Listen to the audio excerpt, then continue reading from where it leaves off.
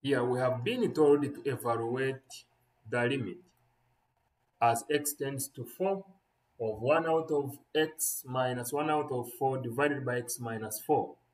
So when I put in, I substitute in x minus 4, this thing becomes 0 and the whole limit goes to infinity.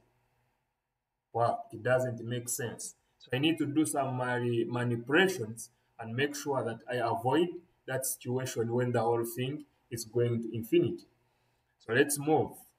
I'm going to have 1 out of x first of all minus 4. Let me first deal with this function divided by x minus 4.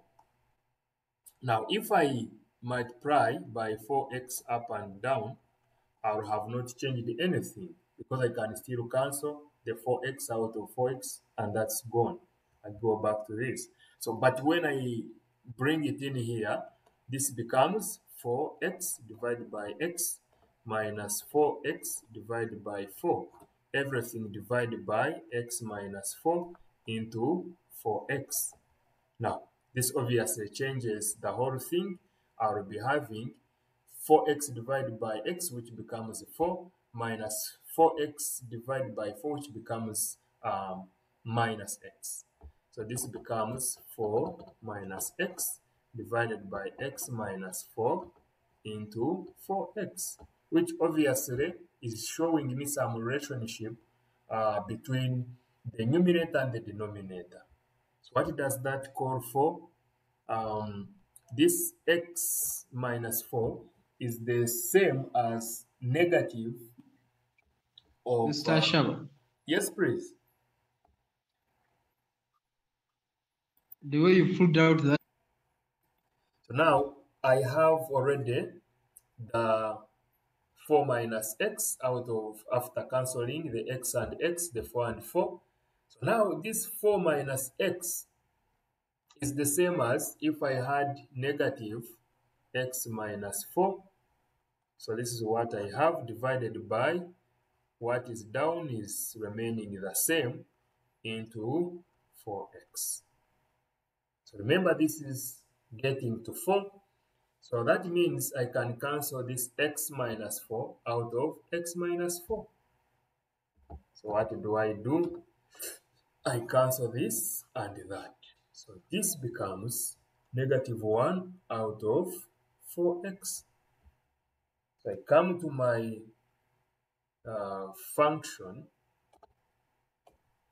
and say limit as x tends to 4 of the function which was 1 out of x minus 1 out of 4 divided by x minus 4 divided by x minus 4 will equal to limit as x tends to 4 of negative 1 out of 4x. And this is the same as negative 1 out of 4 times 4, which becomes negative 1 out of 6. So you can see, if you had just put in if x is equal to 4, the whole thing would become infinity, and then you'll be as if you don't have a limit. But you can see, when you do that manipulation, you get your limit equal to negative 1 out of 16. Now let's try this other number also and see what it becomes. So when I look at this, is also like a modulus function. The x minus 7 taking its modulus is a modulus function, okay, that as we can see is not differentiable at x is equal to 7. Because when you look at it, when it reaches x is equal to 7, that one on the top only, it changes, it goes, this other side we can see it would be positive. Still the value of the function this other side of 7 would also be positive. So this function is not differentiable at x is equal to 7. But let's try this limit and see what it becomes. The limit as x tends to 7, modulus of x minus 7 divided by x minus 7. So what we are going to do is so we have limit as x tends to 7, modulus x minus 7 divided by x minus 7. This is equal to, now if you wanted to try it, you can maybe put in some small values, okay? Put in some small values. If I put in 7, so if I substitute in 7, this would be 0 out of 0. And this becomes also an indeterminate form. So does it mean that we can't proceed? We can. Now, let's see. Substitute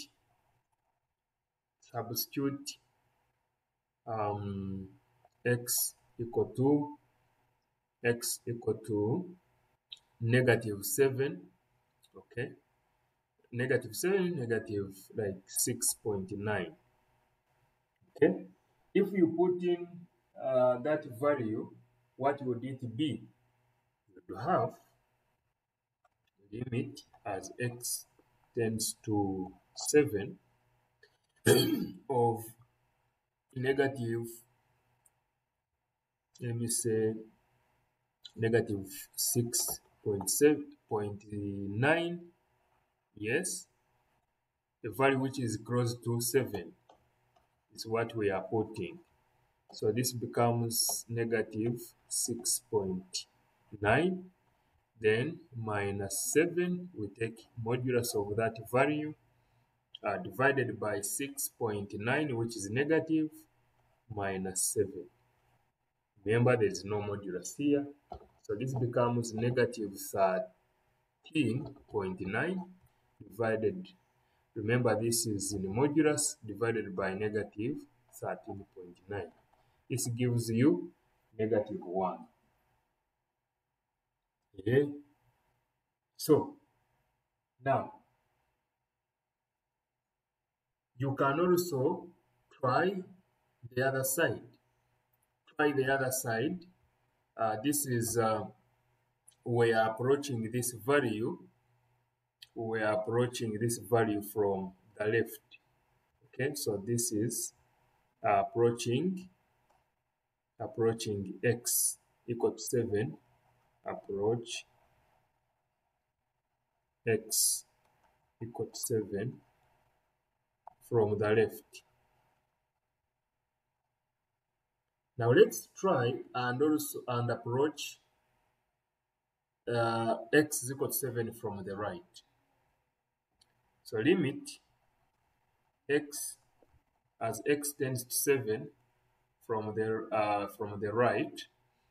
We are going to put a value, like 7.1, because if you're in a number line and this is 7, so if you approach it from this side, if this is 7, you can say this is 7.1, okay? And yeah, so you can put in 7.1. So this is going to be 7.1 plus, minus 7 divided by 7.1 minus 7. So this is the modulus. This becomes what? This is negative. Okay, this is okay. This is 0.1, 0.1 divided by 0.1, and this is equal to 1. So you can see the left hand limit of this x is equal to 7 is not equal to the right hand limit of x is equal to 7, or as x approaches 7. So what does that tell you? That the limit does not exist. So you have to be careful with such numbers also.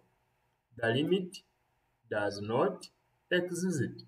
So whenever you find such limits, you approach it in this way because, like here, this is not a conventional function that you can start manipulating it.